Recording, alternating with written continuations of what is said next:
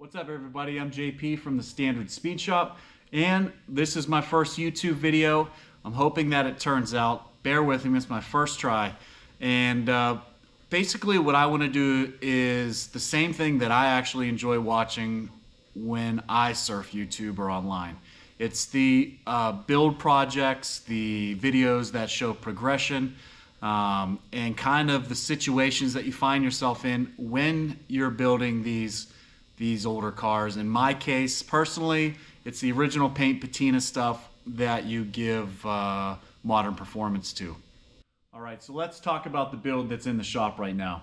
Behind me is a 1955 Chevy 3100, and at first glance, you think, man, that thing is done. It's on air ride, it's got wheels, it has the right look. It looks like it's finished, but unfortunately for the customer and a lot of us, including myself more than one time, it's a case of buying something online, showing up, and it's not quite what you expected based off the description and photos. A lot of times that happens when the customer just doesn't have anything to compare it to, or maybe they're new into this niche or hobby, which in this case is the classic truck world with LS swaps and modern power, etc. So like I said, I found myself in this position a bunch, and usually it happens when you're just starting out. You know, if you look at this truck behind me, it looks good. I mean, there's you would think that it's ready to ship, let's take it home, but that's not always the case. Hiding underneath the exterior is a Crown Vic chassis, and that is not ideal. Not saying it can't be done and make it work, but in this scenario, it is not ideal. Now, when you build these trucks, you have to figure out budget, what the end goal is, and sometimes Crown Vic chassis makes sense. You know, this truck will go down the road, it'll make it to the grocery store. Are you going to enjoy that time? Probably not. Are you going to put all your blood, sweat, and tears and money into a truck with the end result being suboptimal from where it could be? That's completely up to the person doing it. But in my learning experience, the best way to do it is right from the get-go. So, you know, it costs more time, more money, more effort to have it done half-assed and then have to come back and redo it. So unfortunately, that's where we're at with this truck, and it's going to be a bit of a road to get there, but it will get there and completely transform the ride of this car. So let's talk about what happens when you get a truck home and it's not exactly what you wanted, or you take it for a drive and you realize, hey, this thing rides like shit. What am I going to do with this thing? You know, it's something you really have to contemplate, because how much more money are you going to throw into it? In what situation are you going to just take a hit, move on, and say that's it? You know, with the patina stuff, it's tough. It's a different story, because, you know, most people say, oh, well, the guts are good, but I just need to fix up the outside. Well, on the patina stuff, the outside is what we want. It's just the guts are what needs changed. So, you know, generally speaking, when you find yourself in this situation, it's a little bit of a financial burden, because you just spent money on a quote built truck and now you have to throw more money into it. So it's a balancing act to try to find the sweet spot and draw that line from the get-go in terms of what you're going to change, what needs addressed, and what you can keep. So I believe we have found that line with this truck, and we have a good plan.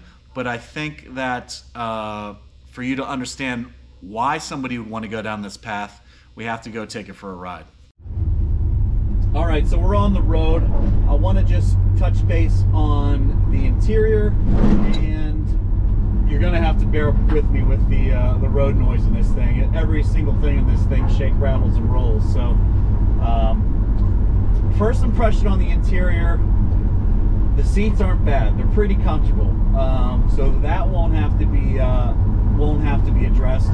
And like I said before, when it comes to rebuilding one of these trucks or cars that's already done, it's about finding that line, because you could simply blow the whole thing apart and completely redo it, but you've then lost all that money you spent to get the truck to a quote built state. So that's not suggested. So it's always smart to find that line and find out what has to be changed and what can stay, and the interior can stay, the handles, the door panels, the horn's gonna have to go. God damn. So so the seats can stay. The dash has been painted. The truck has a lot of gizmos and gadgets that almost have to stay with staying on the other side of that line. For instance, it has a Bluetooth receiver built into the dash. So I would have done the Bluetooth receiver that does not require a head unit, hid it under the dash or under the seat and be done with it, but that has to stay. The vintage air system is built into the dash, so that has to stay. You know, the steering wheel placement isn't bad in this. The steering wheel's pretty damn small and ugly, so that has to go. There's a lot of extra shit. This keyless go button thing is completely unnecessary. There's switches down here that I don't even know what they do. It just needs deleted, simplified, and done the right way, which, you know, this doesn't look that bad. But if I were to show you what was underneath this dash, you'd think otherwise. Okay, so that's basically the interior. It's just, you know, I just sit in this and I'm like, oh shit, man, you know, it's just a lot of stuff that needs done, like simple things like the wiper. Like, if you're gonna put it on, at least put it on straight. You know, that would drive me nuts. But hopefully you can tell in this video how rough this thing rides. You know, with the crown.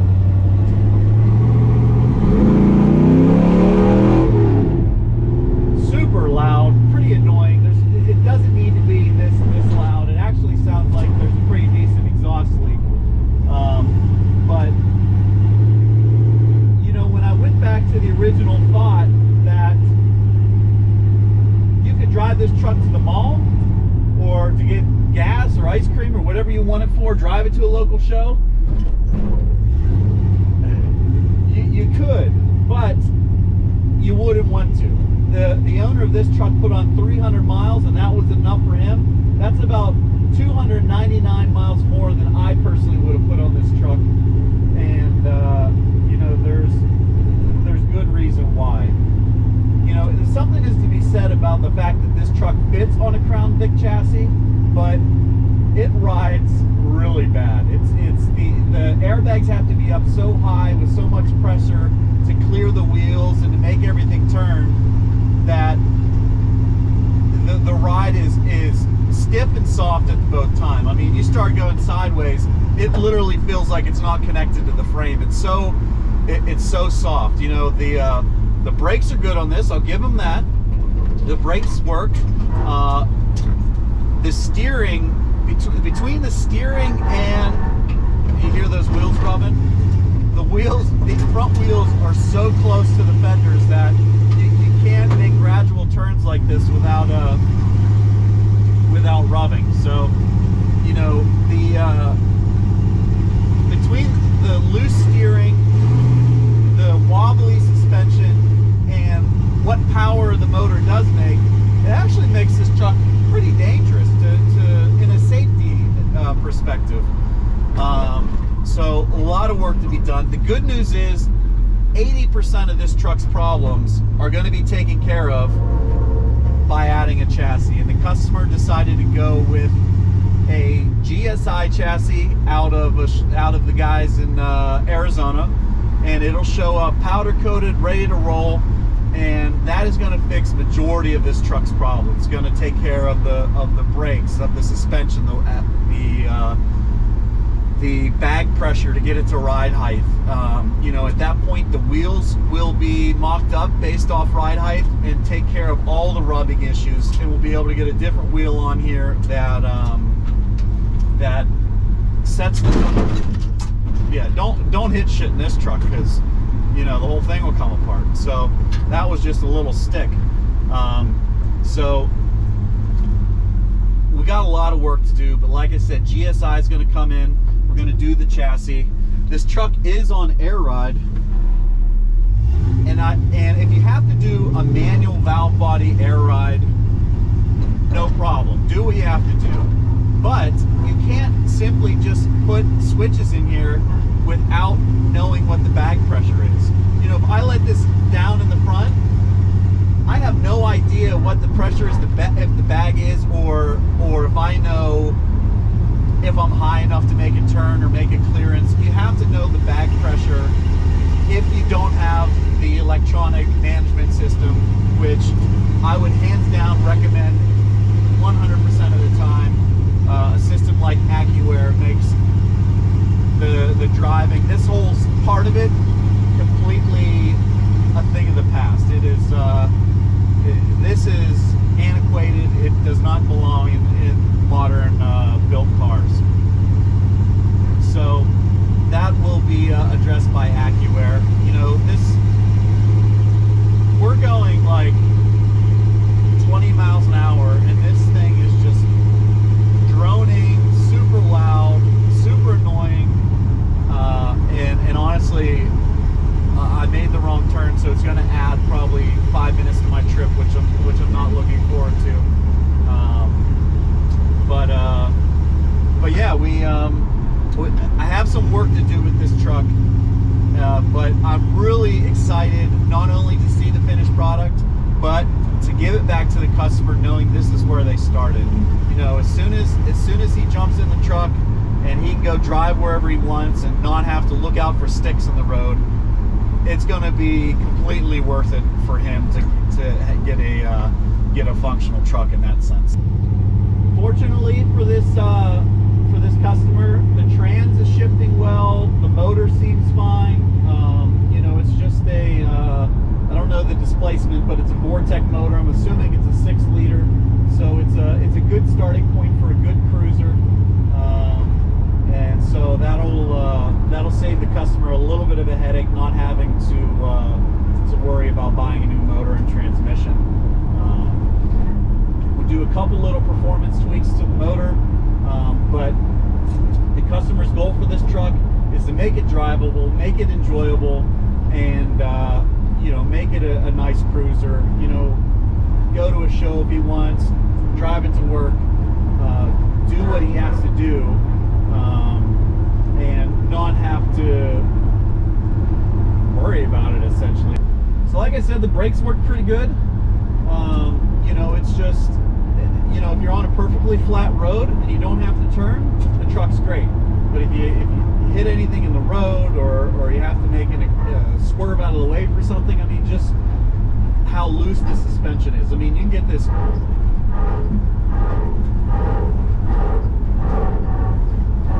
That's not good.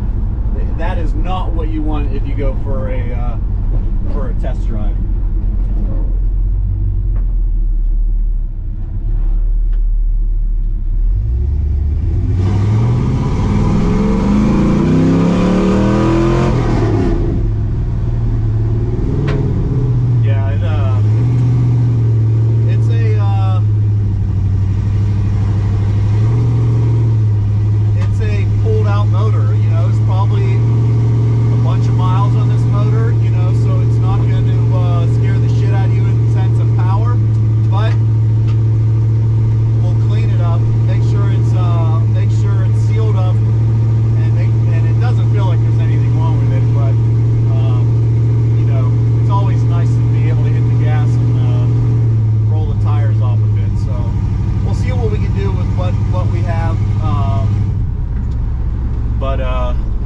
But mechanically, it's not a bad start. You know, just suspension and chassis wise, that's going to be the biggest thing. Another little small thing is the pedal location. You know, it's stuff like that maybe you don't think of when you're actually building the truck or putting it together, but you know, how your foot sits in the truck is very important, because you know, like if my foot were comfortably resting on the floor, I could swipe right under the gas pedal. So the pedals need adjusted, needs to come down. The brake pedal needs to come down and probably back a little bit in order to fit comfortably in this car. So in terms of engine management in a truck like this, I think it's best that I stick with the stock ECU. This is a complete pull-out, so the harness is right out of the truck, so that'll be deleted. We'll go with an aftermarket company to provide a new harness, but I believe that I will stick with the stock ECU just to keep the drivability there, and you can still tune it for the cam or whatever road we go down with this.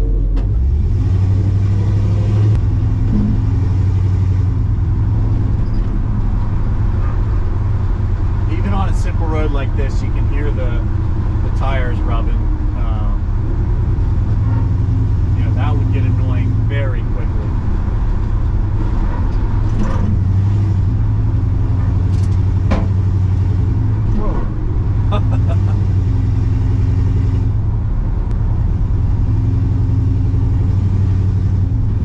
Now this truck does have Dakota digital gauges. It's not the newest HDX version, but once again, that's something. I mean, it's just unbelievable how this thing makes noise. I guarantee there is no dynamat, no nothing underneath this carpet, and you can really tell a difference. But like I was saying, the Dakota digital gauges, that will stay as is. No need to go down that road, just for a little bit of an upgrade in terms of appearance. That's one thing that we'll leave as is. No need to spend the money on that. You know, the thing that aggravates me even more is somebody built this car and gave it a thumbs up, gave it the approval to move to the next customer, which is unbelievable. You know, it's just, it goes to show how you have to do your homework, you have to do your research. You know, ask somebody that's been down this road before what they think of this car, and you know, if this thing is half as much as another truck, there's probably a reason why, you know. So so I just felt bad for customers and people that end up in this situation unknowingly after the check's been signed, and you know, the first test drive is an experience like that. It's just it's unfortunate, and it's very common, and you know, I don't know how to fix it. You know, transparency and quality, but you know, if you're missing both of those, then you're gonna get something like this. All right, we made it back, and I apologize. I was probably a little hard on this truck. I'm sorry, but I'm not sorry. You know, this is a good perspective, not only to educate somebody how they should ride and how they shouldn't ride, but at the same time use this opportunity to show a good before and after scenario. So right now what I'm going to do is I'm going to go over the truck and kind of show you some things that need change, that bother me, that bother the customer. So we're here, so let's start in the back. The bed's okay, the wood's fine. What bothers me a little bit is the gap in the rails. I wouldn't be able to sleep at night if that was there, so that'll get addressed. Like I said on the ride, the truck is the body's basically the only thing we're gonna save in terms of chassis and suspension. The wheels are gone, the chassis is gone, the plumbing's gone, all that is gone. And we're going to be using the GSI chassis, AccuWear. We haven't picked wheels yet, but that's not time to make that decision. We have a little ways to go, but the body is going to stay basically the same. There's some things that have been blended that I'm going to try to make a little more realistic, but the body itself, we're not going to address anything on the outside. All right, let's talk about the engine bay. Now, the LS engine swap is in there, and it doesn't look bad on screen, I'm sure, but there's a lot of things to take this to the next level. One, I don't like when the batteries are in the engine bay. I don't think there's any place for the battery up front. Yes, it makes it convenient. You can get access to it, charge it, swap it out. But there's ways to get around that in terms of hiding the battery. The setup here is basically straight out of whatever truck it came out of. You know, the front pulleys are truck style, the water pump's truck style, and that all has to go. We want to transform the engine bay here because, I mean, simply if you're using 7 hose clamps to hold an intake on, something needs changed. So, you know, it's just it just really needs cleaned up. Alright guys, thanks for checking out the video. I hope this was informative. I hope you learned something. If you have any questions, feel free to hit me up. And stay tuned for the progress of this truck. Before you go though, I do want to show you a couple other projects that I have going on right now that I think you'll like. Let's go. Alright, a few sneak peeks here. 55 Chevy Truck. Big window, short bed truck that is getting blown apart. It is going on this Roadster Shop LT4 combo that is over here in the corner to the left. This is a 57 Buick wagon, a Viper V10 6-speed, awesome black patina, original paint car, going to be pretty incredible. I've been slacking on it because the primary project in this garage right now is this 1933 Ford Roadster, and it is Henry Ford steel, but Henry Ford would probably roll over if he knew what motor was in this. It's a 2JZ out of a Toyota Supra, single turbo, air to water intercooler. Going to be running Motec on this one. Really cool. Stick around. This is going to be the next video to show you where I'm at with this build and what's next. So stay tuned. Thanks for watching. If you like any of these builds or what I got going on, subscribe. Thanks.